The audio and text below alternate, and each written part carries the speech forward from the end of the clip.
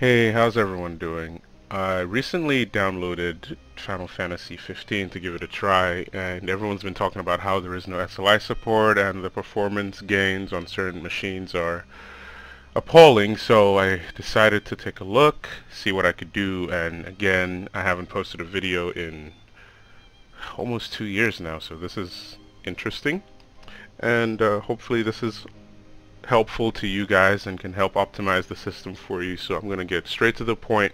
I will cover the SLI portion at the very end, but until then, this is just going to be how to make the game run smoothly on your system, or try to get better frame rate on your system. So the first thing you're going to want to do is go to options, and it's going to be set to default under preset. So if you go to preset, it's probably going to be set to average or low or high or whatever it is that you're running. You're going to want to take it off of average or whatever and set it to custom.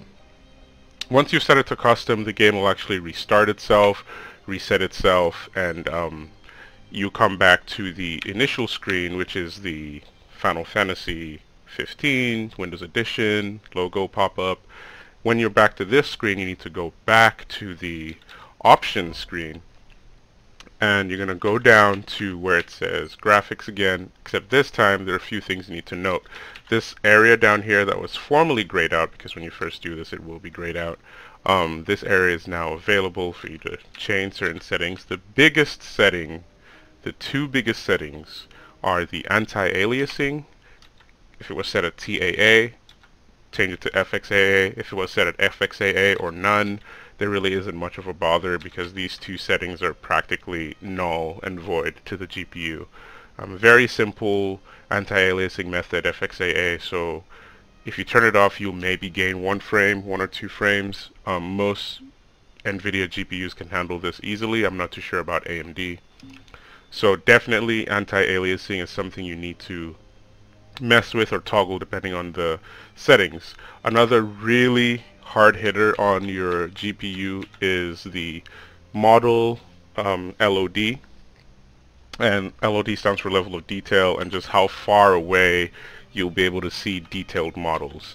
Mine was set to average, and I have a 980M, so take with that some disparity if you have anything less than that. So if you have, say, like a 960, you should be able to set this to average or low.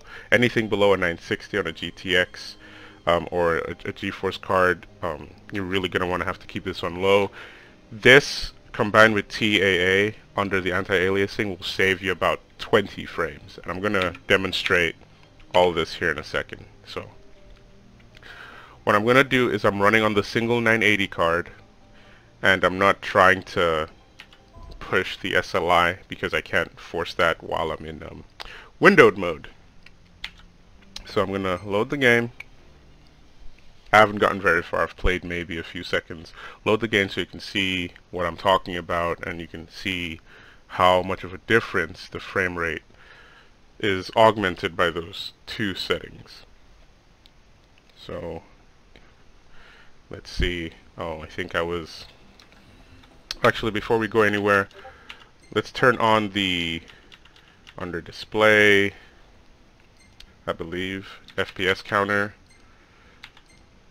Alright, so at the top you have my frame rate, 66, 65, 68, 63.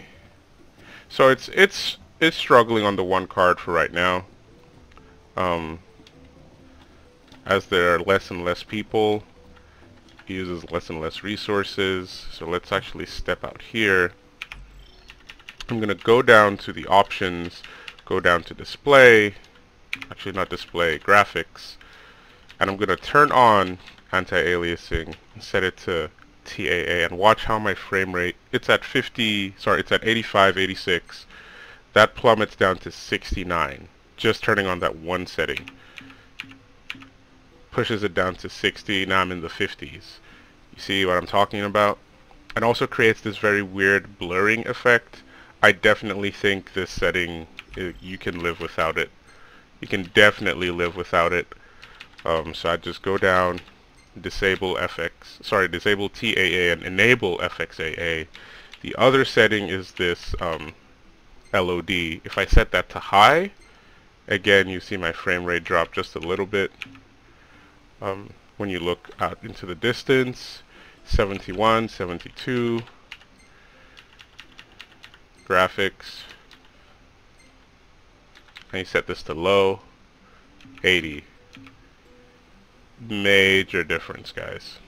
So my recommendation, boot up the game, change the settings, the default settings, turn off the default settings in under graphics, turn those off, set them to custom, and come back and disable the TAA, which is the anti-aliasing. The shadows, the lighting, and ambient occlusion can all be toggled left on average. Those are fine, depending on if it was already set that way by default. I would leave those as they are. And yeah, make sure HairWorks is disabled as well, because I think HairWorks is always turned on because the hair looks way more detailed than it is on the console. That's just my observation. And I will cover the SLI in the other half of the video. Alright, thanks for watching, guys. Hope this was helpful. See you later. Alright, if you're still watching, then this is the SLI component. So what you're going to want to do is you're going to want to enter your control panel. Very simple for you guys that don't know. There's another section called program settings. Under program settings, what you're going to want to do is, after it loads, if it takes an eternity to load, you're going to want to toggle on or off the ability for Final Fantasy 15 Windows Edition. Sometimes it won't show up here. I have a few other things that do show up, like the benchmark and a few other add-ons and apps. What you're going to do is click add, and you're going to add Final Fantasy 15 Windows Edition to your list of programs that are editable in the Manage 3D settings, and then you're going to click on SLI render mode and change this to Force Alternate Rendering 2. Not 1, Force Alternate Rendering 2. The issue with this is on certain machines there is an extra line of code you need to enter because your cutscenes will be really jacked up and you'll have black screens. There's an NVIDIA inspector profile you can add to this that will help correct that. But overall, this is what you're going to want to do. Again, it's under your NVIDIA control panel, Manage 3D Settings, Program Settings. Scroll down to where it says Final Fantasy 15 Windows Edition, or add Final Fantasy 15, and yeah, change SLI rendering mode to Force Alternate Rendering or Frame Rendering 2.